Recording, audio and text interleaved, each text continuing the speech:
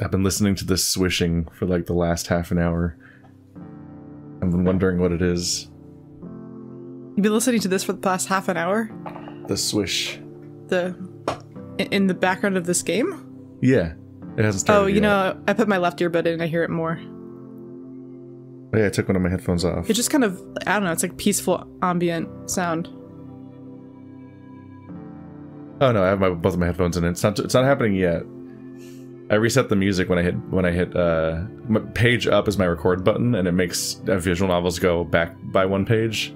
Oh. So it restarted the song, and so it's not happening now. I think the swish is supposed to be. It's not happening still, but there it is. Oh yeah. I heard that. I don't know if it's supposed to be like a drum noise, like when you tick the drumsticks on the rim, but like as a MIDI noise, so it's all like crunched and abstract. This music reminds me of. It sounds like somebody's Noki whipping Bay. things with palm fronds. Yes. Or they're opening a sliding glass door in an 8-bit game. It sounds like music you'd listen to while you were dying, or something. Music that makes me want to die. No. In a good way. What? It's very peaceful. I could just die. My eyes flutter open, and I'm greeted by sunlight pouring through the thin curtains. At first I'm a little confused, until I realize I'm not in the same bed I'd been in the rest of the trip. It takes me a minute to get control of my limbs again, and when I turn my head to the side, I see Jenna sound asleep beside me. The way the sunrise is shining through her blonde fur is just perfect. It's such a contrast to the dream from the night before. I was about to say that. So he remembers it. Well. So he's got superpowers. He's got ghost-induced superpowers. He can just see stuff that he didn't witness. Because, as far as we can tell, he wasn't in the van when the crash happened. Oh yeah, no, I definitely don't think he was in the van when the crash happened. He was only the only part of that entire sequence he actually witnessed in person is that he opened the back seat. He opened the back door, but in the part where it says he shrank into, I think, being Sydney, what actually happened in Route 65 is he passed out. So he didn't actually even register what was happening in the van because he was so out of it. But we know, don't we, Leo? Yeah, Leo. Who you fucking, Leo? Yeah, Chula. Our relationship started that night. Wow, how romantic. The details of which are already starting to fade, but some of the imagery remains. The van, the albino getting hit, the tarantulas in the back, the tall figure that was watching on the hill. Ugh. It hurts to think about. I know it's, obviously that whole thing is very traumatic, and that was a horrible, really depressed episode we had last time, but in our break in between episodes just now, I thought about how it'd be very funny to go to your trunk for a jack to your car, and just be like, oh no, all I got is tarantulas, guys. I'm sorry. That's like a weird... and you're like sifting through your tarantulas to find the jack. You're like, is it here? You're like pushing them aside, and you're like, oh, fuck. I forgot my jack. Because I had to make the space for all these tarantulas. Yeah. You know? My entire car inventory is tarantulas. It's like, well, do we need My Death Stranding bike only has tarantulas. would a tarantula help? And then Jan's like, no. That's all I got is tarantulas. Maybe we could MacGyver a solution out of tarantulas. If all the tarantulas work together and lift the van, maybe we can set him free. I'm still not sure if tarantulas mean anything symbolically beyond Chase being afraid of tarantulas. It comes up for him all the time. Yeah. It comes up so often that it came up once at Astra as what I can only just take as just being a reference to Echo. So obviously Ad Astra was full of giant spiders, but specifically during his nightmare sequence where he's where he's just flashing through a bunch of scenes, there's just suddenly a tarantula in his bed, like just like with Chase, and I'm like, This is like a non sequitur at this point. They're so Callie just cute. really doesn't like spiders, and McSkinny's running with it. More spiders, please. Other spiders, I kind of understand. I like spiders, so I don't think they're scary. But the other ones I kind of understand. Tarantulas are fuzzy, like they're cute. I don't get why you're afraid of those. Like they're very cute. They're slow. a lot They of the make time. my skin crawl and freak me out, but also I'm more interested in watching them. I just don't want them to be loose.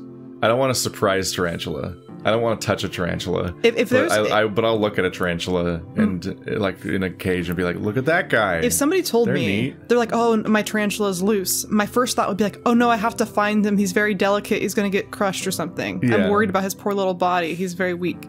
I just try not to think about how many spiders you have in your room that could just escape one day. Double Probably digits. no. Double digits. I don't like Probably, it. I don't yeah. like it. I've had a version of this before. Like I've had crickets in my bed before. I'm so sorry. And I'm like, this could have been much worse.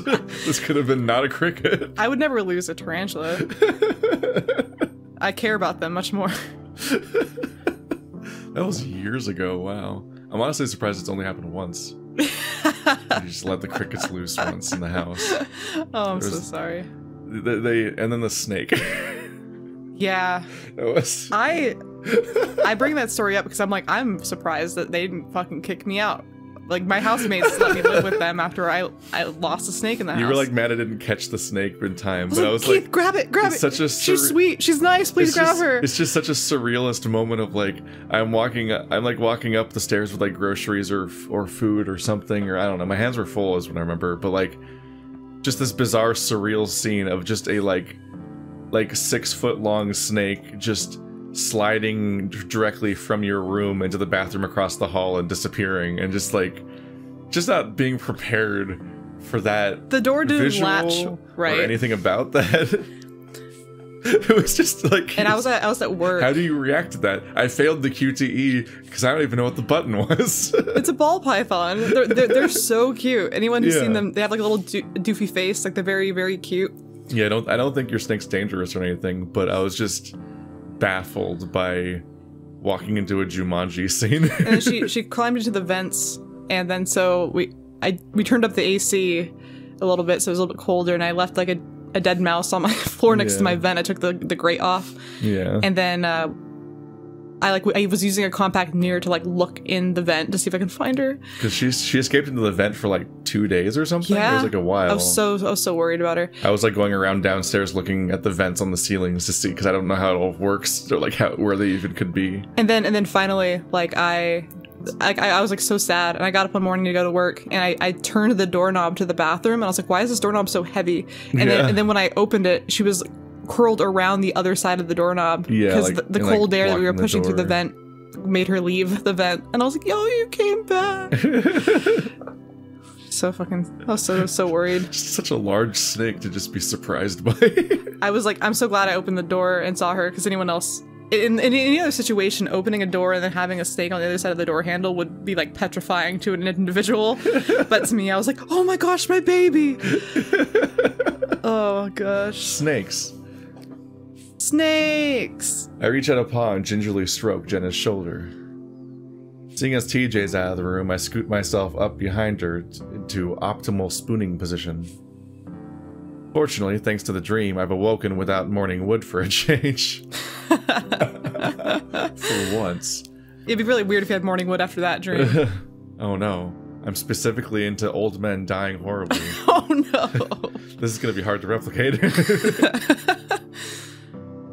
The moment I touch her, though, she rolls around, nuzzling her muzzle into the nape of my neck. Her whiskers tickle at my chin, and I have to make a concerted effort not to start giggling.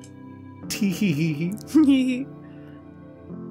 She must not be as asleep as I'd thought, because she makes a contented noise as I run my paw down to her hip. She takes a hold of my paw in hers and leans forward to kiss me. Not open mouthed or anything gross and morning breathy like that, but enough to make my heart flutter. Her eyes open a crack, and she smiles as she sees me looking back at her. Hey. Hey. Finger guns. Hey. Hey. I peck her on the nose, and I can hear her tail thwap beneath the covers happily. You look beautiful. So I was just thinking about rolling over and seeing Kiki face to face with me, and me just me open my eyes and her seeing me, her tail. I could feel it wagging underneath the blanket. And you have that distorted perspective of her nose being like massive in your face. And I'm like, "You're beautiful," and she wags her tail. That just happens every day. Yeah, that is like how my morning goes. Yeah. Truly? She inquires back, stretching her arms above her and yawning. Yeah. She squints at me for a moment. You have sleep crusties in your eyes. Lick them off. Ew, no! No, Keith. I draw the line. Oh. I blink. Oh, well. I just woke up? That's probably why? I rub my eyes quickly.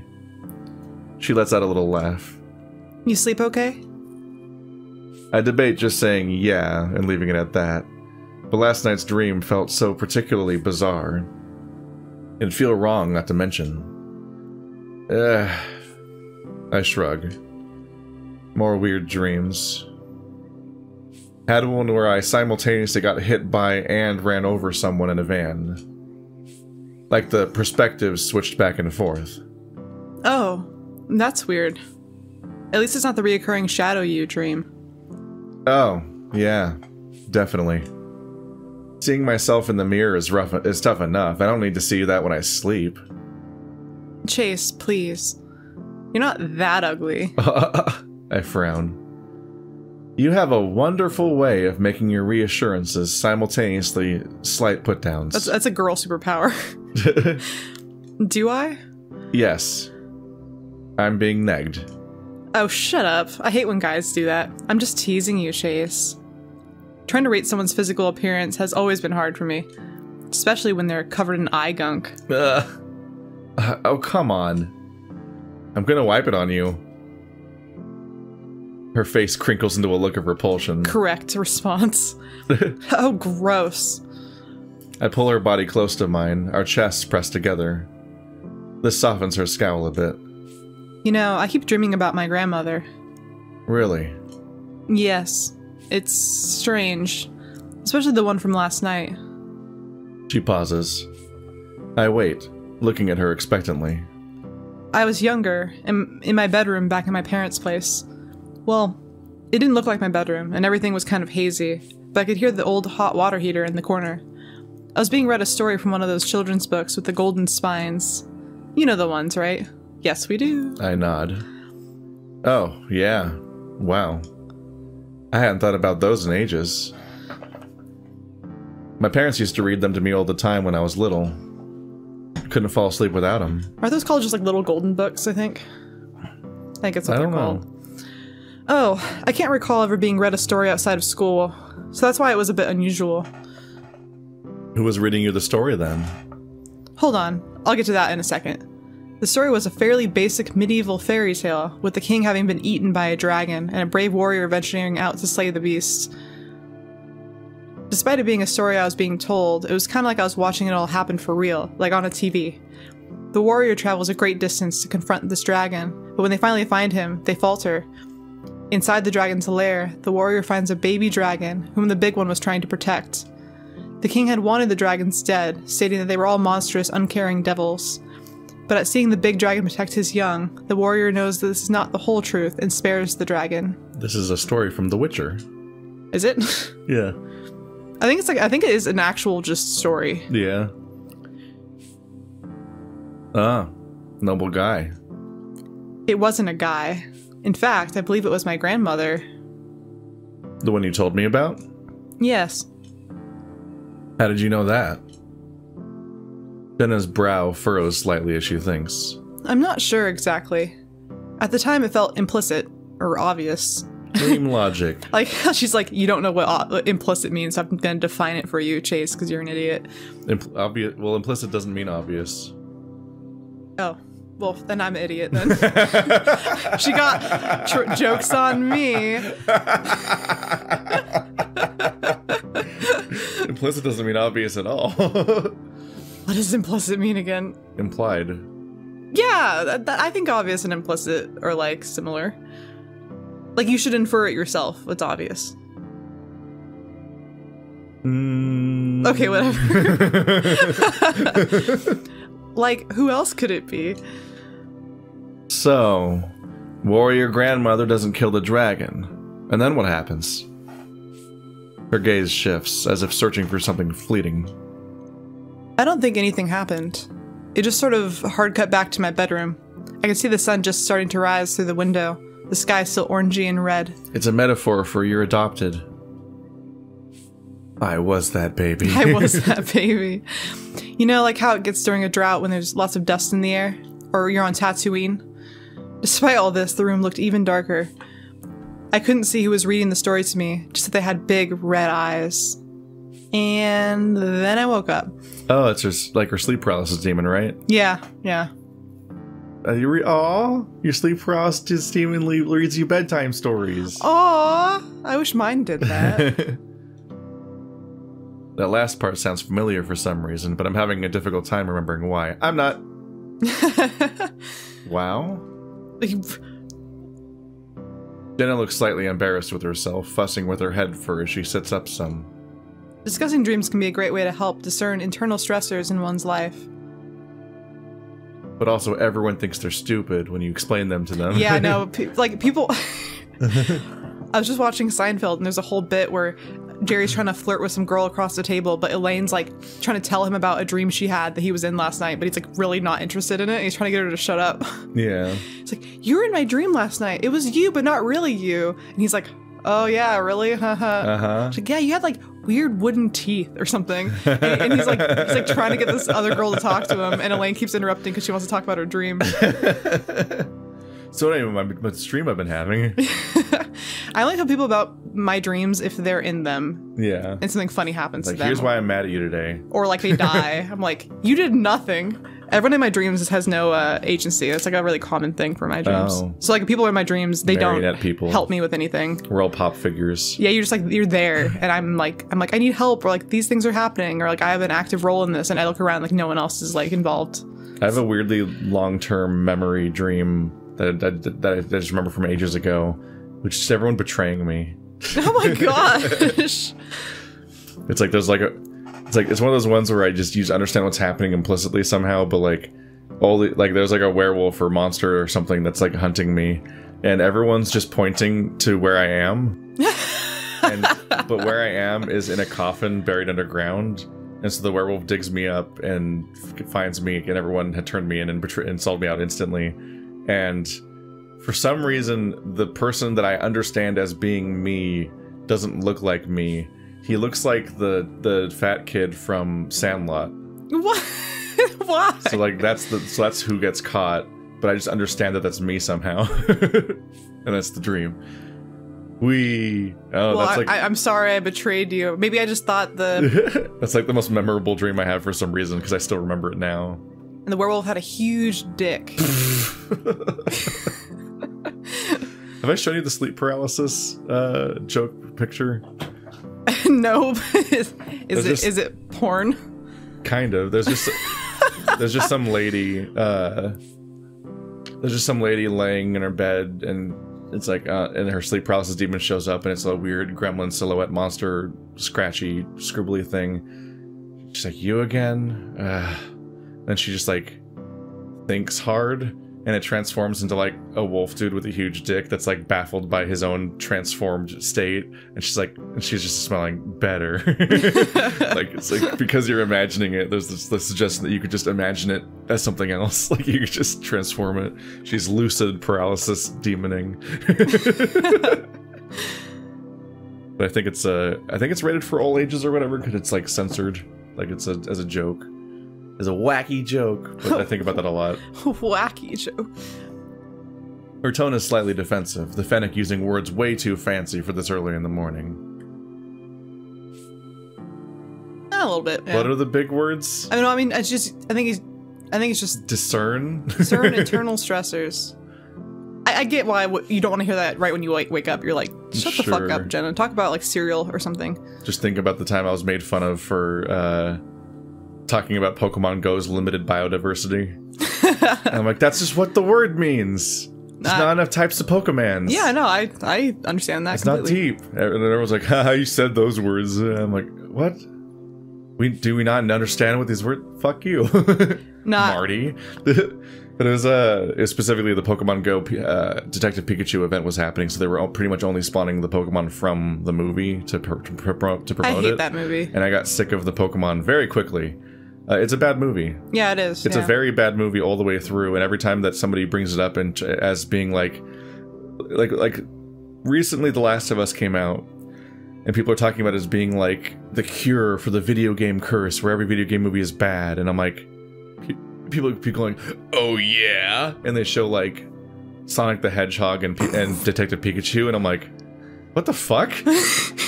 You thought Detective Pikachu was the good video game movie? I'm like, first of all, I'm like, on what standard do you think that's a good video game movie, but you didn't think Silent Hill, Resident Evil, or the Mario Brothers movies were good movies? Because those were all better than Detective Pikachu. I genuinely by a wide margin. Called the twist at the end immediately. Like honestly, like probably like 8 minutes in, I was like, oh yeah, okay, I see where this is going. Okay. And is it Detective Pikachu? Yeah. Well, I spoiled the shit out of that movie for you. You did? Yeah. Because I saw it earlier. And I gave you the little Pokemon, like, collectible card that came with my ticket or whatever. Yeah. And we were at a Michael's, and you were looking for something, and I was just there. So I was just ranting about this movie because I hated it the entire time we were there. I remember, like, fucking... I was just going on about it I was being mad that there was, like, less... I was like, why is there... I've only seen, like, 6 types of Pokemon. Yeah. Why are there not a million? You could have incorporated them into everyday life, like how the Flintstones just has animals everywhere that do jobs. Like that'd be the cutest thing ever. Yeah. Why did they just do that? Why'd they make them all so ugly? Why is that annoying guy in it? Or why is there this secondary protagonist that they must have like decided to add to the movie after they finished filming it, because they have to like excuse her from the scene every time any plot scene happens. Yeah. She literally gets like, for a while there, she gets like kidnapped each time or something bad happens. But at one point, like the Bulbasaurs just shoo her away. Like, no, you don't get to be in the plot. Like right before the meeting where revelation's about to happen, those Bulbasaurs just shoo her away, and she has to go away for no reason. So that no real good reason. Just so she won't be in the scene where plot happens. She's in none of the plot, despite being in almost the whole movie. It's really distracting that they specifically remove her every time anything important starts to happen. I thought all the actors were bad. It's a bad movie. Everything about that movie is bad. I hate that movie. The entire ending's bad. Everything's bad. The whole movie's bad. Cringe. The end. Embarrassing.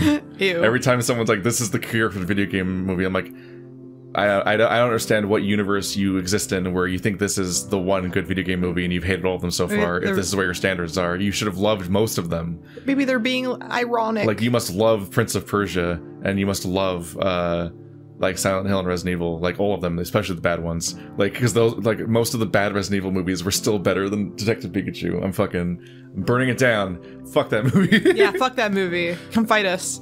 And I never watched Sonic, though. I just refused to watch it because the trailer looked exactly the same as Detective Pikachu with the exact same sense of humor. And I'm like, no. Yeah, no. This looks not funny or entertaining, so no. We'll see how the Mario movie turns out. Fucking Chris Pratt. Someone explained the plot of Detective Pikachu, or Sonic 2, I think, or whatever, the one with the Knuckles in it. I'm like, that's the plot of Dragon Ball. Like, that's... Like, when I, like, oh yeah, it was Toaster. Toaster was explaining the plot of, like, Knuckles to me, and I'm like, that's just Vegeta. This is just Dragon Ball. Just space aliens. Well, he's like, trying to find the we're emeralds. Space aliens, and you're like me, Kakarot, and I'm here to fight you, and a fish out of water. Wow, we're all not from this planet. We don't understand this place. And it just seemed really stupid. I guess not Vegeta, I guess it's Raditz.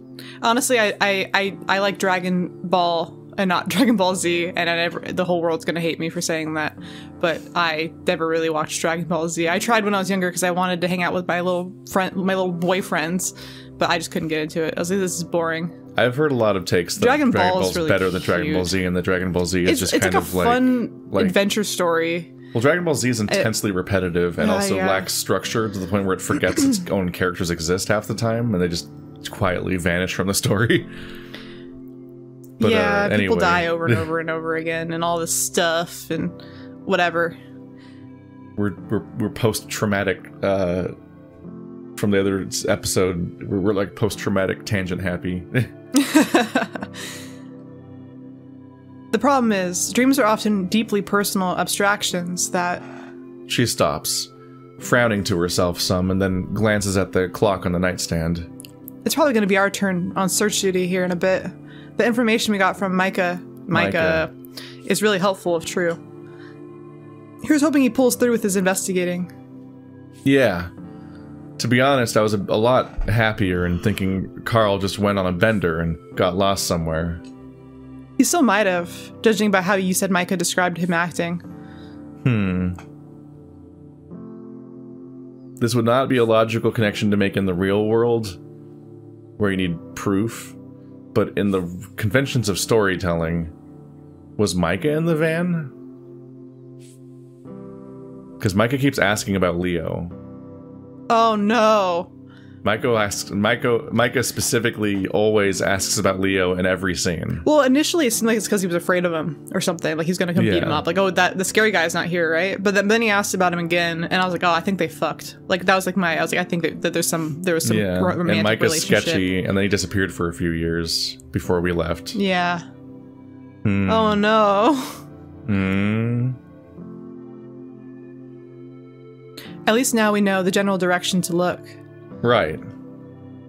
I look at the neatly made bed on TJ's side of the room. He had initially given us a bit of a strange look when I mentioned I was gonna bunk with Jenna tonight. I can't tell if that's because he was curious about our relationship, or offended that I wasn't sleeping with him. Why is there enough Chase to go around? He's such a catch. That goatee is so handsome. What are Chase's positive qualities? He's not Leo. Wow. What a standard. Yeah. He's not Leo or Brian. Yay. Yay. Not a lot of options in this town. Just let... You know what? Flynn and Carl deserve each other. I clarified that he didn't snore, just in case. God, it gives me a heart attack every time I hear that. I'm like, oh no. I'm cured. I haven't had my phone set to vibrate for so long because of my job that every time any vibrate noise comes up, I know it's not me. I'm safe. I have to change my phone's ringtone because it's melodic in a way that I've been hearing everywhere lately. Oh. And that's how I know I've been stressed, because I've been hearing it in TV shows, and I've been hearing it in other things, like music and stuff. You're getting phantom moments. And I'm like, it sounds like my phone. And I was like, okay, it's not. I need to change my ringtone because it's... Yeah. I think about the old days when I'd have phantom vibrations. Like, I would think that my phone vibrated when it didn't. Because it's just, it happens often enough that you just start making up the sensation, essentially. But yeah, that's just gone. That's why I live on a deserted island for a little bit. Yeah, I just need to escape into the hyperbolic time chamber for a few years. Just disappear. Come back tomorrow. Yeah, that'd be nice. Jenna's phone vibrates beside us. She lets out a little sigh, clearly comfortable and not wanting to move. If I had longer arms, I'd grab it for you. So romantic. Oh, such a gentleman. Don't worry, you're plenty long, Chase. Oh. She winks at me before rolling over and grabbing her phone. I stare ahead with the biggest goddamn grin on my face. Definitely one of the better ego boosts I've received in recent years. In years. Right up there with when the hipster barista girl at the downtown coffee shop told me I had foreign rock star vibes. It's the fucking goatee. What the fuck? Yo, you have like rock star looks like Chase. Foreign rock star vibes. Fucking blue shirt and khaki pants. It's like the Take Me to the Greek. That British Get him guy. To the Greek? Yeah, the British guy. That's what I think of. Russell Brand. Russell Brand, yeah. Just he's like he went off the deep end as like a conspiracy theorist. He just says the most insane shit now. Whatever that means. She taps away at her phone for a moment before looking over at me. I'm gonna meet up with TJ down at the diner for breakfast. Some eggs and bacon sounds amazing to me right now. mainly because I'd rather be with a pig. I'm usually not the sort of person who gets hungry as soon as they wake up, but that does sound pretty good. Yeah, with some jam and toast, too. Now you're talking. She gives my rump a little pat, and my heavy tail thumps against the mattress. I know you took one last night, but I should probably take a shower first. Gotta, you know, get all the eye goop off of me that's so offensive to you. Oh. She cants her head in my direction, setting her phone back down. Thank you for being so considerate to those around you, Chase. We appreciate it, truly. I grunt idly and slide myself off the other side of the bed. I'll meet you down at the diner. I'm gonna walk down there this time. The reception's been kind of weird this morning, but I'll text TJ your order. Thank you. I give her a little thumbs up and she smiles, leaning over the edge of the bed to begin rifling through her suitcase. An excuse to split up. That always goes well. Especially for Chase. Yeah. What's gonna happen now that we're split up? Is it gonna be? Well, we're not peeing outside, so. Yeah, but we're gonna be without anybody else. Yeah. I feel like someone's gonna confront us. Brian hasn't shown up yet. I'm scared about that. Brian's not set up in this route yet. Not really. So I was trying to think I about. don't think Brian would just show up out of nowhere. Yeah. But Duke has been set up. Yeah, that's true. When I step out about 20 minutes later, I notice that my phone is flashing with that new notification light. Oh, you have that turned on. Don't like that. I don't like that feature on phones. I don't even know if my phone has that. Some people have like the fucking flashlight turn on whenever they get a notification. Ew, I'm like, no. I click it on and notice one new message. Well. Uh-oh. It's... okay. All caps. It's Micah. Your BF is fucking shit up, hitting Clint. Get down here to Jasmine Street now. Oh, shit. God damn it, Leo. Oh, BF boyfriend. I was like, Yeah. best friend? Okay. No. No, okay. I sent out a group text last night updating the group on what happened with Micah. Everyone got back to me, except Leo, who never responded. It showed that he'd read the message, though, so I didn't question it at the time. I quickly grabbed my keys and head out. I make sure to park at least a quarter mile down the street, past the intersection onto Jasmine. From there, I make my way on foot, huffing my way down the gravel road. As I fast walk, I notice that there's little puddles everywhere, but there was no rain last night. At least, if there was, I was sleeping too deeply to notice. Huh. I can still practically smell the smoke of the bonfire from yesterday as I draw closer. I imagine they probably let it burn down to ashes last night, that group not seeming like the real fire safety type. That might be Clint? Fuck you! A voice cracks through the silence, past a burnt-out trailer down in the valley. It's shrill and raspy, a violent clash that sounds like garbage cans getting knocked over soon follows. It's unmistakably Clint. There's another voice that follows, this one lower. It's quiet and threatening, but I can't quite make out what he's saying. Something about making Clint's life hell. There's an accent to the way the R's are being rolled, and I realize quickly it's Leo. His English always gets worse when he's emotional, which is all the time. Yeah. I creep up beside his shed, full of what looks like copper tubing. Of course. Wondering if it's too late to turn back. Peering around the corner, I can see Clint knocked on his ass, a can of half-eaten beans spilled all over his crotch. That sucks. He's almost completely covered in trash. Jeremy's also next to him, holding his arm and looking like he's about to start bawling. Oh, his own arm. Yeah. He just went down in one hit, like... No sign of Micah or Heather, though. Where is he, huh? You gonna tell me? Eat shit, faggot. I don't know where your fucking friend is. That's bullshit. Leo snaps back. Clint flinching some as he slides himself further behind the trash can he knocked over earlier. A hypodermic needle is dangling from his thigh, probably poking him through his jeans. He doesn't seem to notice, eyes flicking around wildly as if searching for something. You won't be so loud soon. Leo growls, tail raised and bristling. It's strange to see him flash his teeth like this. Leo getting truly angry was always a rarity growing up, the wolf usually being the one trying to pacify everyone else. Whatever his reasons, he's not having any of Clint's shit today. He snatches the ringtail by the scruff of his neck, Clint thrashing for a second before Leo tightens his grip. Jeremy looks up at the two of them, his eyes like saucers. I know you all tried to rob Carl's place, but didn't work, huh? Carl got spooked and ran off, and you said you were gonna handle him. Well, how'd you handle him? Something like how I'm about to handle you if you don't tell me? God damn it, Leo. There goes Micah's cover. So much for trying to do this the subtle way.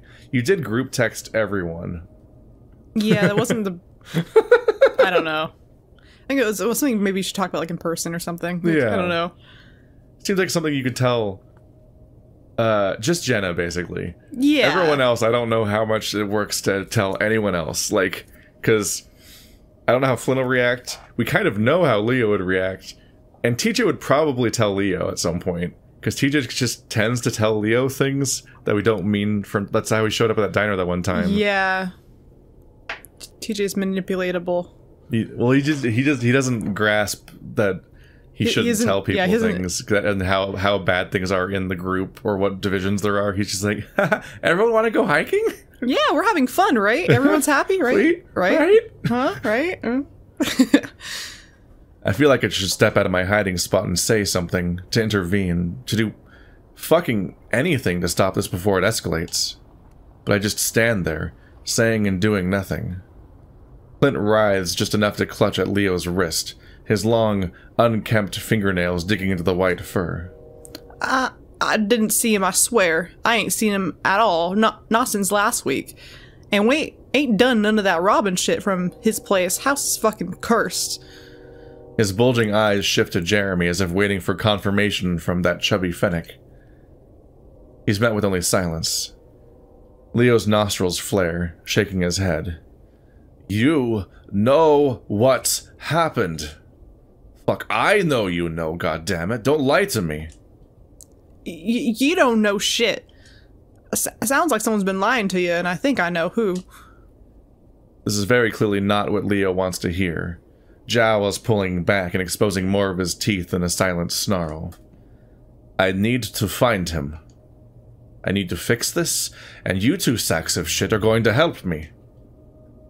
The wolf throws Clint back down atop Jeremy, the two colliding with an audible thud. Jeremy yelps, clutching his arm again. Leo must have really heard it earlier. Psst. That's Micah? There's a sharp whisper from a broken-down RV to my left. Through the dusty, broken windows, I can see the familiar outline of a pair of ridiculously large ears. Micah. I crouch down, clutching my tail in my paws so it doesn't flop around behind me. Quietly, I make my way to the door and step inside, careful not to step on any broken glass on the way in. The smell inside is awful, and despite the arid climate, it's surprisingly damp and moldy in here. How? Mike is hunkered down behind an overturned cabinet, glancing briefly at me before returning his gaze to the scene unfolding outside. I'm fucked. He mutters. And so is your friend. All thanks to him of all people. Micah points to the wolf outside, whose focus of attention has shifted to Jeremy now. I didn't know he would react like this. I whisper back. Yeah, I thought you were just gonna call the cops on me. Didn't expect this from the Goody Two-Shoes Echo Gang. Micah frowns deeply, and I notice a heavy pipe wrench clutched in his small paws. Whoa, are you gonna try to hit it? Try hitting him with that? Micah swallows. He was asking about me by name earlier. Jeremy said he hadn't seen me. Then Leo punched him in the arm so hard he hit the dirt. This is just in case. You better not have fucking hurt him, you fat fuck. Another cry of pain. I think Leo hit him again, but it's hard to tell through my spot in the window. The bat's gaze shifts back over to me. What the fuck are you still doing here? Go out there and stop him, you dumb shit. You called me over. I know, I know. Micah whispers harshly, his raspy voice intense. Oh. Right, but... But what? I sigh, rubbing my palm over my face. We need to find Carl, but this isn't the way to go about doing it. Nothing. I'll do it. Good. You're a schizo, but I never really took you as the sort to be down with torture and shit. Can you stop? He's so mean. He says it so much. Part of me is kind of happy to see Clint get his ass kicked, though. Oh yeah. Fucker deserves a deck to the jaw every now and then, but I've counted 3. A flicker of a nervous smile crosses the bat's face. Yeah, not cool. Thanks. He says that last bit so quietly I almost miss it. The bat's already back to smushing his nose against the dusty window, trying to get a good look at what's happening. His brow furrows. Wait. Where'd he go? His ear perks, and his yellow eyes widen. Oh, piss. It takes me a second, but I hear it too. Footsteps. And they're getting closer. Micah scrambles to the back of the RV, opening the half-busted bathroom door and jamming himself inside. Don't let him see me. What? Oh, shit. It's just Leo. Calm down. Yeah. Easy for you to say. It's just Leo. Calm down. It's concerning that he has difficulty facing Leo, given that they've been in a relationship. I take a deep breath and make my way to the door of the RV, pushing it open. It proceeds to promptly fall right off its rusted hinges, landing on the dirt below. Leo stands about 5 feet away, his look of anger shifting to surprise. Chase? Fuck. What are you doing here? I'm not sure what to say. Behind Leo, I can see Clint and Jeremy slumped against the side of the mobile home. I decide to turn the question back to him, swallowing back the lump that had crawled its way up my throat. Me? Leo, what the hell are you doing here? We had a plan. Yeah, well, so do I. I'm gonna fix this, and you don't have to worry about a thing, okay? Leo, we're in this together. We're not kids anymore. Look, I know you've been away a while, yeah? But these guys? He points back to Jeremy and Clint. They just hurt people. Always have. That's all they do. Just a bunch of gay-bashing speed freaks. And now they've crossed the line. Leo steps up, placing his large paws on my shoulders. Hey, want to have Leo ruined even more? Sure. It's a fun moment. He's wearing shorts. What? Are they like jean shorts? People draw him with pants a lot because of this frame, because how he looks here. But in every CG we've ever seen of him, we can see below his knees, and he's wearing shorts. Oh. I mean, so everyone has to revise their fan art to give Leo jorts. I wear I don't know. I wear jean shorts, but I guess girls wearing jean shorts and guys wearing jean shorts is different. I guess. No, I don't have a thing against jean shorts. Is it the length of the I'm shorts? just saying that the aesthetic that people assign to Leo is not what he looks like. I like that he's not wearing pants in the desert like a fucking dumbass. Yeah. That's what I have to say about that. No, it's very common here anyway, because, yeah, it's fucking hot. It sucks. But, like, yeah, like... Look at his shorts. I mean, it could be like He's been wearing shorts this whole time. Like that material that's like, you know, canvasy. Look at them shorts. Yeah, that's fine. I actually like that better anyway. I've ruined your entire... I don't know if they're visible here. They're just really long. But I always forget, like... I used to work in clothing retail, and I used to have guys all the time. They're like, I can't wear shorts that are that short. And I'm like, are you fucking kidding? It's like a 19-inch inseam, dude. Like, those are not even fucking short. But they're like, oh no, it's like, that's too short. I'm self-conscious. I'm like, fucking losers. Like, wear booty shorts, please. Yeah, I think realistically everyone's wearing shorts except for oh yeah, no. Even he's wearing shorts. That one's kind of harder for me to imagine because of his top. Because it seems like he's wearing like a work shirt. He looks like he's dressed up. Yeah. Yeah, Leo has shorts that cut off right after the screen. Revise all of your fan art immediately at Leo gunpoint. Yeah, fix it now. Fix it. I flinch. He notices. Then a hurt expression crosses his muzzle as he draws back. I'm gonna fix this, Chase. Trust me. Please. No. I don't. No. He is not trustworthy. One, he doesn't understand what's broken. Like, he literally, like, he keeps... His entire motivation here is that he doesn't have us right now. So he's trying to fix that. And he's trying to do that via saving Carl. Like, that'll fix everything. That's his mission when they're unrelated problems. Yeah. Like, saving Carl is not related to anything that's happening between him and Chase. But he's making the, the hero narrative be a thing that would fix all of his other problems. It's like Mighty Ducks. If they win the game, the cancer kid will get better and whatever. Like, whatever the fuck. Like, that kind of storyline. Like, the sick person will recover magically because you won a sports game.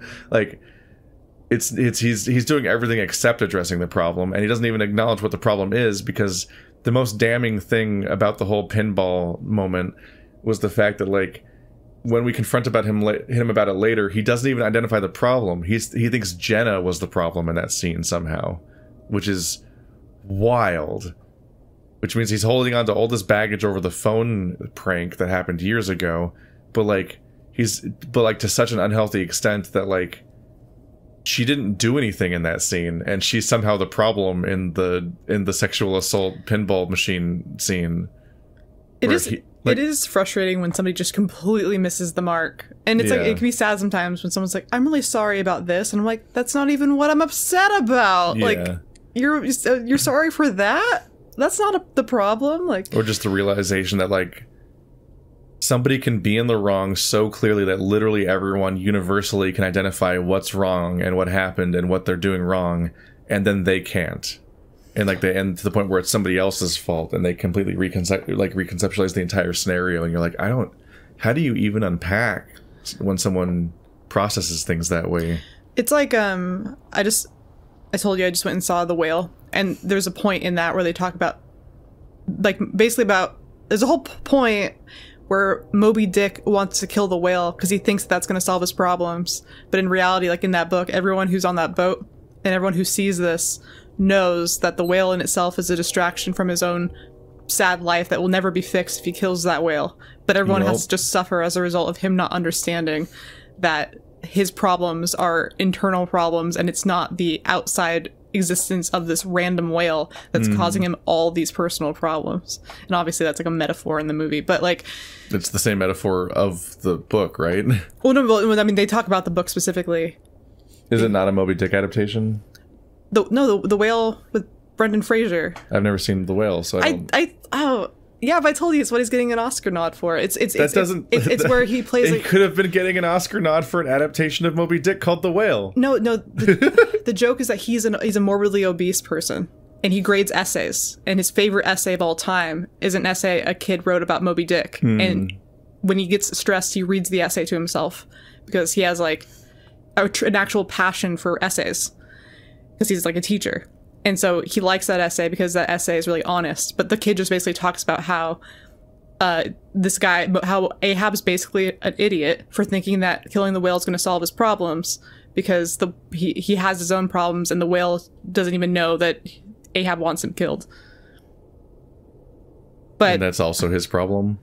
Well, the whales could be a metaphor for Brendan Fraser because he's Yeah, well, I mean, it's a very... it's very on the nose. It's a very universal and extremely, like, understood interpretation of... But I think the argument is that book. His life wouldn't be better necessarily if he lost all that weight. He has other problems in his life, and so people think that killing the whale is going to solve Brendan Fraser's problems, but in reality, he has problems that pre-exist and, like, are bigger than himself. Mm-hmm. But, you know. And there's Leo. Basically, I'm just trying to say Ahab. He's always fighting something that's not actually what his problem is. He's obsessed with chasing the white whale, when in reality, Ahab over here's got his own fucking problems he needs to sort out, and he's causing everyone else to suffer because he's unable to realize that those outside problems are not his actual root of his actual problems. Leo's Captain Ahab. Look how kind of nice this like scene is. It's just so bright and serene. It is, despite the horrible happenings. Yeah, or even how the text describes this area. It's also like the greenest place in all of Echo. Yeah, if you spruce this to clean up a little bit, you can make this very nice. Leo, I don't know. This is kind of fucked. You're just gonna get yourself in more trouble, and I don't want that. Look, it's just like we talked about last night. Everything's gonna be okay. Gonna with an E. Also, we didn't talk last night, so... Leo, what are you up to, buddy? Oh, yeah. Yeah, we just specifically reinforced the fact that we did not talk last night. So, who are you talking to, Leo? You seeing another chase already? Because that whatever was going on with Leo and other chase is still canon in all the other routes, I guess, and we have to just worry about that. We have no idea what happened with Leo and other chase and Carl's route, because he just wasn't there. We never saw him after the lake. Yeah. Because it was just Jenna, Carl, and Raven. MVP Raven. Yeah. Best character Raven. I still like Kudzu. Wait, what? Leo, you and I didn't talk last night. I haven't seen or spoken to you since Wednesday. Leo just stares at me, visibly confused. I'm sure you are, bud. He looks down to his feet, then back up again. No. I was watching Carl's place and you came over. I told you about this, and the need for action here, and you agreed with me. I blink up at him. After the conversation with Micah, I went straight to bed. I definitely didn't go back all the way to Carl's. I forget, I think Chase doesn't sleepwalk, right? Just Micah does? Chase just has sleep paralysis and dreams and stuff. Yeah. So Chase wouldn't ever, even he couldn't come up with an explanation of him, like, sleepwalking over there or anything. And also, like, I don't know, Jenna was there. I feel like she would probably notice and all this other stuff. He would have had to make his way back. He would have been covered in dirt. Like, he Leo's just having a fucking time. It was probably just a dream or something? Don't think so. He sucks his tongue for a second before speaking again. Have you seen Micah? Gotta ask him a few questions. By ask him questions, you mean like pummel him? Because that's how you ask questions. I tattooed questions on my knuckles. I got questions for you. No? I lie. Ugh. I'll track him down. Canine powers and what have you. He gesticulates with a loose swirl of his paw before letting it fall limply back to his side. Is he, you know... Little limp-wristed there. Hopefully Micah took a shower recently.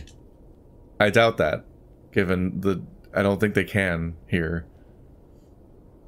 Might do that thing where we ask them a few questions one at a time and make sure their answers match up.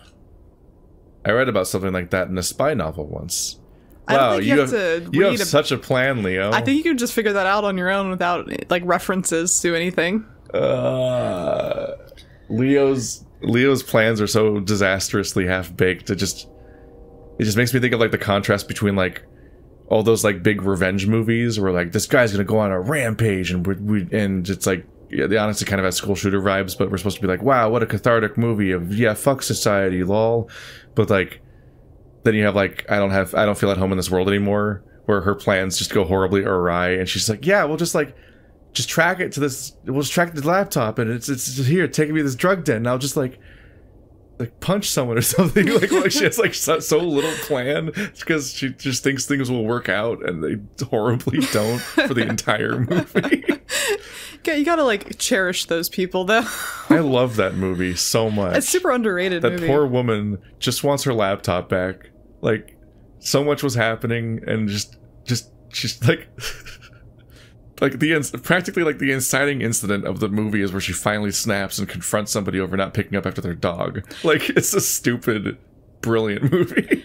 I like movies where it starts off like seemingly like it's gonna be kind of boring and maybe about nothing, but it just goes immensely off the rails.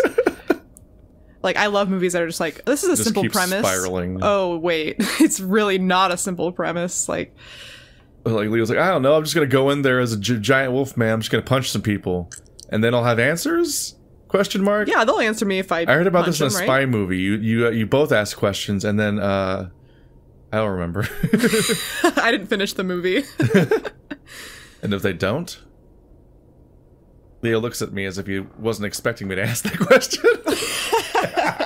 Yeah, he really didn't think about that. You can mine a lot out of drawing parallels between Amicus and Leo, and this is one of them. Where all those times just don't think things through at all. Well, yeah, all those times where Amicus just wants to believe the message of the parents, and then Marco gives him the slightest pushback, and he's baffled. Like he literally hasn't even considered the idea of questioning this thing. And then Leo's reactions being similar along these lines. There's also the part where like they both give the protagonist a keepsake right before they are apart for years, between the ring and the bracelet. And the ring, I don't think I've talked about this in this series, but like I did like a sprite edit where I gave Amicus Leo's clothes just to kind of observe like some of these weird parallels between the two characters. And I've talked to you about it already, so this is just for the benefit of the audience. But like, just noticing the fact that like the Amicus speech that people think is romantic and all that, but also like I'm like, the stuff he's saying doesn't make any sense when he talks about the universe being curved and like the further you get away, the closer you get to being back and all these other nonsense. And I'm like, oh, hang on a minute. A reoccurring motif in Echo is that you're moving in circles. It's like, hang on a minute. There's more parallels between these two universes, between Amicus and Leo in specific ways.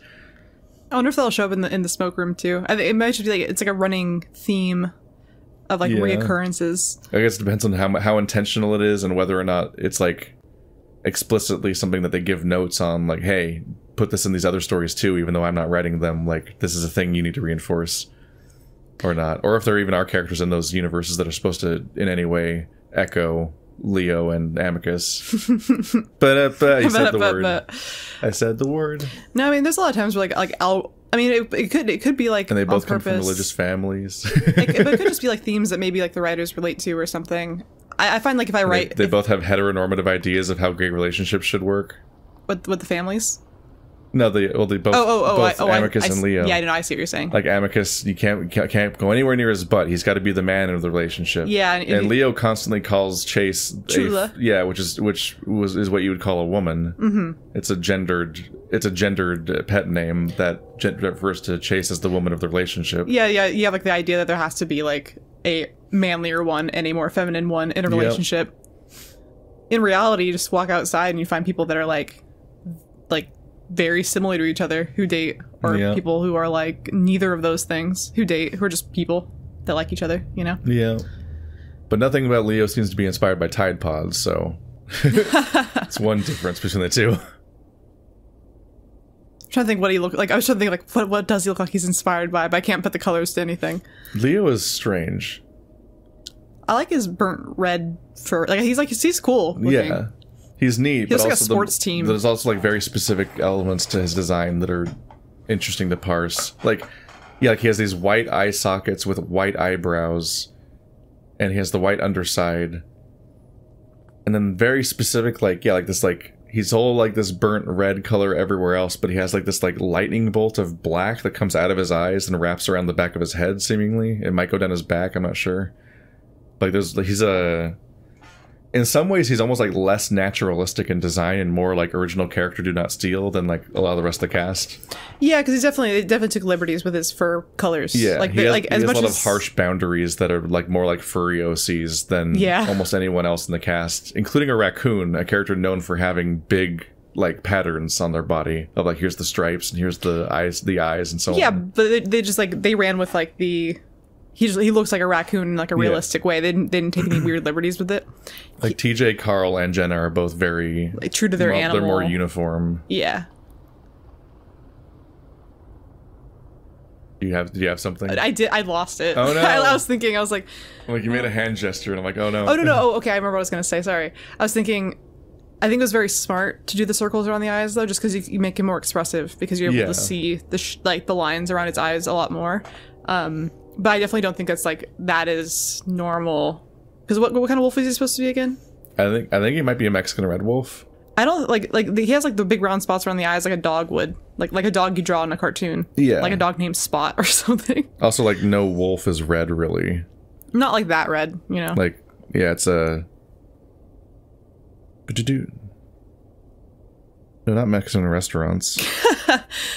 Damn it, I can't hit the... We live in an area that probably has, like... If I had to give an actual estimation about how many Mexican restaurants are in our town, it would be at least, like, 64. There's so many. That's a lot of them. It's not even... Like, if it's food trucks, everywhere. It is definitely, like, the most prevalent food type around here. Not that I'm complaining at all. I just wish there was more Indian restaurants. There's only, like, 2. God damn it, I hate phones.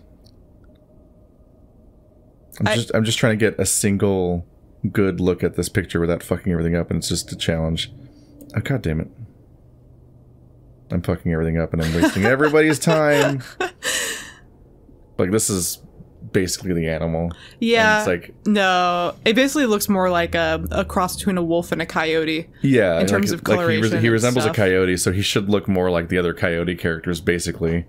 Like a longer, pointier snout, more tan and brown and gray, not red, really. Like some of the photos kind of have like a white like eyeshadow effect, but no, not like a whole like socket. But they do have the white like under jaw, but they're definitely not red colored. They're more of like an orangey brown, much more subdued. Mm-hmm. A lot more gray. But Leo is furry bait. He's the character that they put in pictures, and then you're like, wow, let's play this game. It's got that character in it. And then you're like, oh no. We tricked you. Got him. All endings are bad endings with Leo. Hooray. Leo looks at me as if he wasn't expecting me to ask that question. Well, let's hope they do, yeah. What do you do if they don't? You know, waterboard them, well, what Leo? if they do? Good comeback. For their own good. That's he is gonna waterboard them. He nods he would. sagely, seemingly trying to ignore the fact that I'm staring at him like he's missing a few bolts. When I don't say anything, he just sighs, turning to head back in the direction of Clint and Jeremy. All right, you should head back to the motel and text the rest of the gang. I'll keep you updated. And if you see that...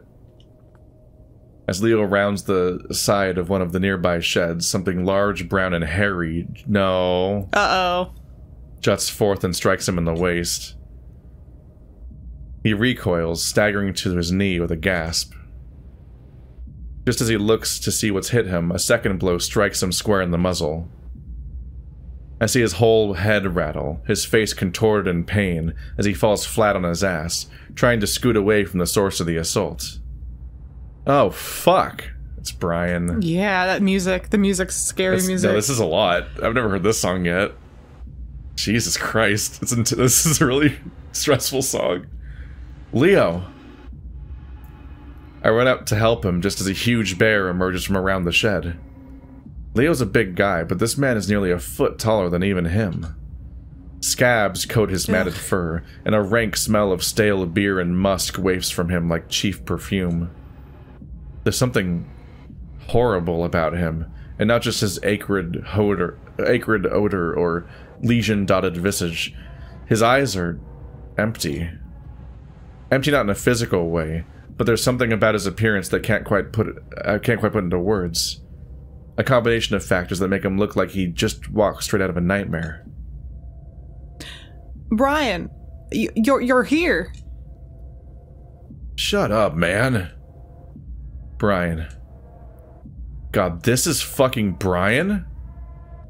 No wonder Micah wanted to try the subtle approach.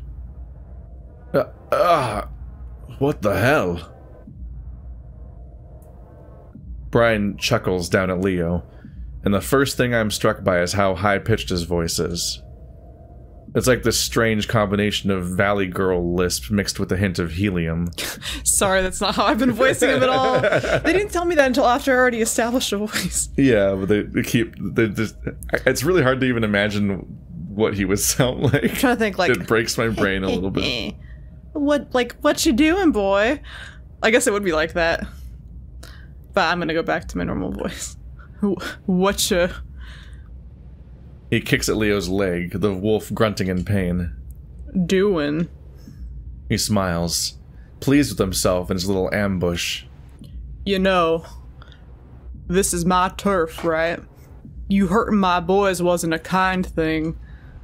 Where's Carl? Leo shouts, covered in dirt as he scoots back along the ground. Brian continues to approach him with that same smile, several of his teeth missing or half-rotted to corn kernel-like husks. He seems to ignore Leo's question, grabbing at the wolf's pant leg while Leo kicks fruitlessly at him. I gotta do something.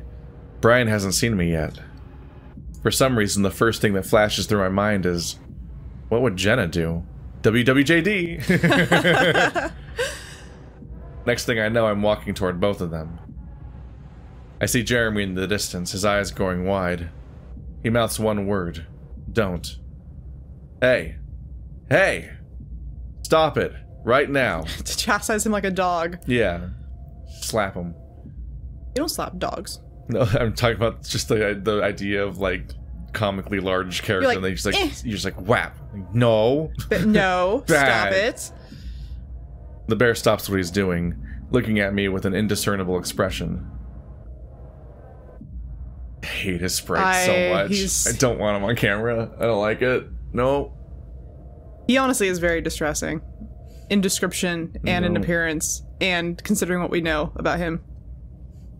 The portion of people that get horny for him, I'm just like... Really? Yeah, I'm just like, you wow, guys, some of y'all don't have limits. I don't understand. Y'all... He's specifically designed to be unappealing. Therapy. How did you get there? Oh, God, he's huge. Your behavior is getting real inappropriate. Yeah, that's really gonna work, Chase. Talk to him like his mother. Treat me like your mother. Well, fuck me. It's you. Oh, background change color. Duke was right. You have been skulking around here these past weeks, haven't you? Leo growls, taking advantage of the distracted Brian by kicking him square in the nads as hard as he can.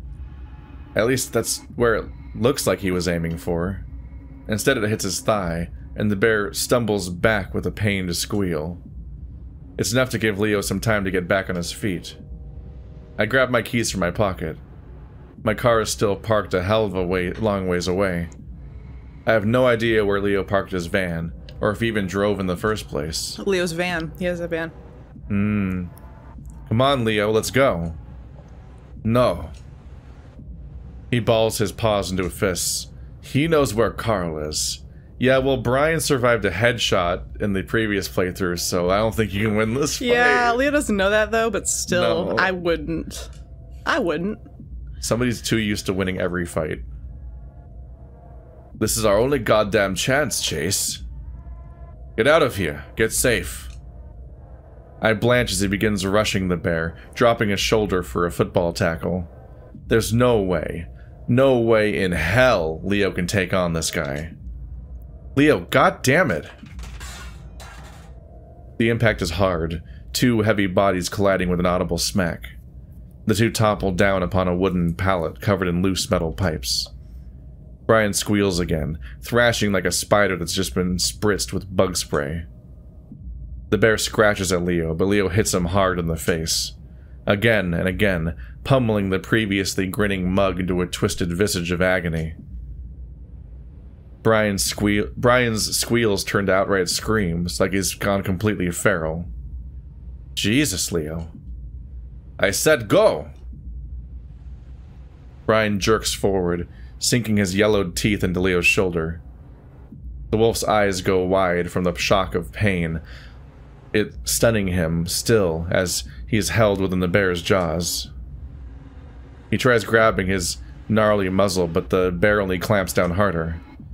I can see his nostrils dilating with acrid breath puffs out in quick, enraged bursts. Oh, dilating as his acrid breath puffs out in quick, enraged bursts. There we go. Eventually I made sense of it. No! I've never won a fight in my goddamn life, but again, I have to do something. I run up and aim to kick Brian square in the head. Anything to get him off of Leo. It's a glancing blow, but it's enough. But the only time that Chase's legs have been useful. Finally. I see his jaw unclench. Just as... Oh my gosh, Chase. Oh my gosh, Chase. Just as my foot catches and I trip over both of them, splaying chest first into the dirt. Chase, you're useless. Oof. He is the girl from the horror movies that can't run and trips over a root. Like, oh my gosh. Or he's the oh, my heel broke while I was running. Oh no, I'm gonna get murdered. Leo's gonna owe me so many beers after this. Oh gosh. I cough out sputters of dust and dry grass rolling over onto my back. I see a flash of fur and there's another couple of thuds. Then those eyes again, the empty ones. Brian's leering over me now, his face puckered like he just sucked on something sour. Leo's rolled over on his side, retching as he clutches his gut. He must have gotten socked in the stomach and hard. Oh gosh, that sucks. The bear says nothing as he places his two large paws around my neck. His expression doesn't so much change as it cracks into an increasingly wide smile. Then, a knee on my chest. I can't move. I can't breathe. My heart begins to race, feeling my own pulse begin to throb. I can feel his thumbs dig down where my jugular is. I gasp for breath, blood vessels beginning to pop. My eyes feeling like they're about to squeeze out of my head. He knows what he's doing. So do you. Ugh. Get away from him! Leo slams his whole body weight into the bear again. It takes all of his force to budge him, but once he's down, he's stunned for a while. I gasp for breath, clutching at my neck and scurrying back behind Leo. Brian's on his paws and knees now, panting with sick, wheezy breaths. Leo scrambles up to his feet and kicks the bear in the ribs. He barely budges, but Leo keeps at it, strike after strike. He's swearing under his breath, a string of words in his native tongue flowing forth from between gritted teeth. I'm still having trouble catching my breath, my whole head throbbing and lights popping in front of my eyes.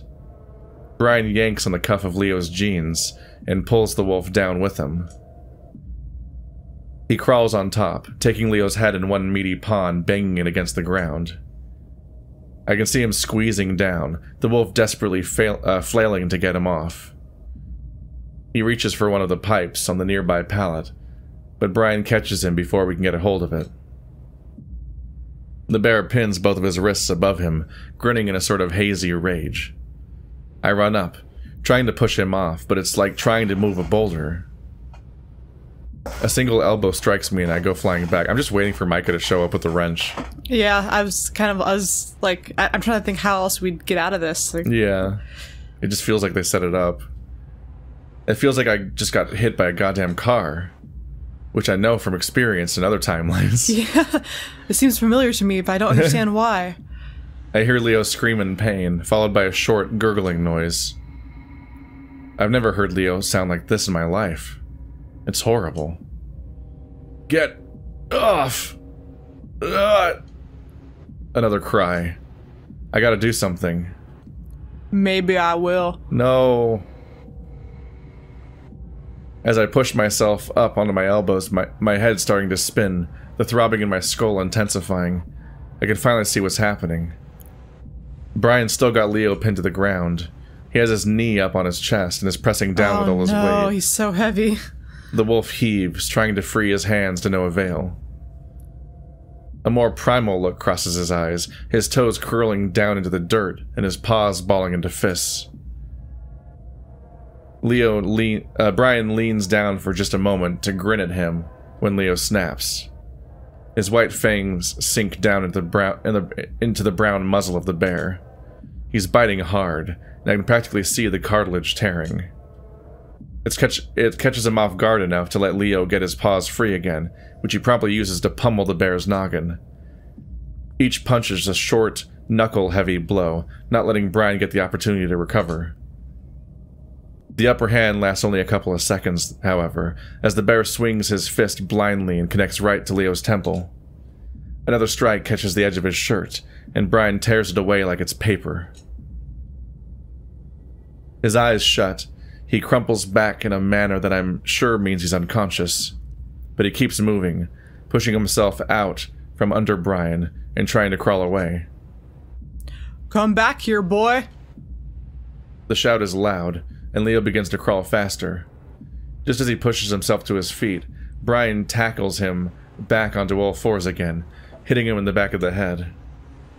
Once he's stopped moving, Brian pushes his face into the dirt. He rests his chest against Leo's back, breathing heavily down on his neck. Fuck off.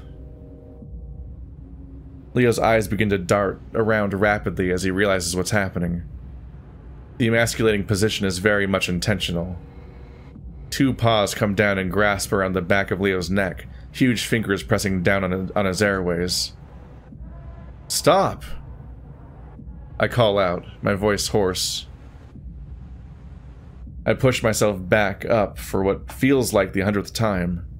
If I can get to the pipes on the pallet, maybe I can stop this. I take one step and nearly collapse. Gosh, Jesus, useless. What the hell is happening to me? I close my eyes for a moment, trying to catch my breath. That's when I hear the sound of pattering little feet scampering across the topsoil. Take this, bitch! Bam. The heavy metal of the wrench strikes Brian in the muzzle right as he turns around. A spray of blood splatters both Brian and the bat. The bear hobbling back before roaring in agony, 2 teeth falling from the front of his maw. Ugh. His whole body quakes with rage. Micah! What are you doing? Micah's chest rises and falls in rapid succession. It apparent his fight or flight responses are kicking in. Oh fuck, oh fuck. As Brian turns to face him, eyes wild, it looks like the ladder has taken hold. Bat fucking bolts. Yeah. Sprinting as fast as he can towards the exit of the trailer park and into the desert scrub beyond. Astonishingly, Brian is right behind him. He's way too fast for someone his size, and screams like a banshee as he runs. There's a moment where Micah stumbles, and I'm sure the bear is going to catch him, but he just dodges out of the way and keeps going. They run and run until I can't see them anymore, and an eerie silence falls upon the trailer park. I head over to Leo, taking him by the shoulder. The fur around his jowls is matted with dry blood, and his tail hangs between his legs, completely still. Leo, are you okay? Fuck. It's all I can say as he clutches his head. I agree with that sentiment. So close. Not really, man. He doesn't have a good read on these situations. Oh, but he feels so powerful. He feels like a tough boy. I'm about to say something else when I feel the wolf's large arms embrace me. Sorry. The sensitive moment catches me off guard after the brutality which was just on display. Instead of embracing him in return, I'm left feeling uneasy. Sorry? Why are you sorry? He doesn't immediately respond, seeming to ignore the question. You okay? Oh, just dizzy. Probably should stay awake for a few hours. Yeah. All the head trauma. Y'all should keep an eye on each other for a few hours. My neck's swollen, and it still kind of hurts to talk and swallow. He pulls back a little and looks to the horizon. Everything's red for me now. Huh? Leo doesn't respond, and I pull back to look at his face. He seems kind of distant, probably concussed. I glance back to where Jeremy and Clint were and notice they're gone. No trace of them to be seen. I think for a moment that I see the familiar white fur of Micah's head and shoulders in the distance, but he is well out of sight by now. I wonder if, like, Micah, just fly away. No, I don't think you can fly. Yeah, no, I don't think so either. But I wonder if he runs fast enough. If he just sticks his wings out, he can glide like a kite. Just like jump off a cliff like Link and just fucking like sail away. Yeah, about people do like paragliding or whatever, which is apparently one of the easiest ways to kill yourself because it is like one of the most dangerous sports you can possibly take up. Yeah. In terms of statistic deaths, but yeah, what if he could just like, if he was just running, he's like, it's time, and he puts his arms out and he like whoosh, glides into the wind, you know. Chitty chitty bang bang. Honestly, we love you. It probably makes running hard because it probably gets drag. Yeah, no, I don't think the wings are helpful for any reason. That sucks. It's just a detriment in modern society. That's a bummer. God damn.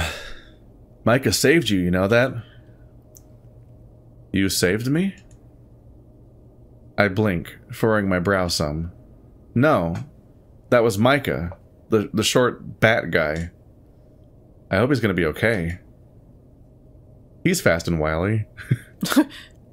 He should be fine. Should be especially fine. Once Brian's adrenaline wears off. Or Micah's runs off first. Like, yeah, I don't know. You knocked out 2 of his teeth. I feel like he's gonna be incentivized to chase. Yeah. And bears are not slow. Yeah, no, bears are actually, the whole thing is like you're not supposed to run from a bear because they can go for a ridiculously long amount of time. They can run a lot farther than you think they'd run in terms of endurance. They will outrun you.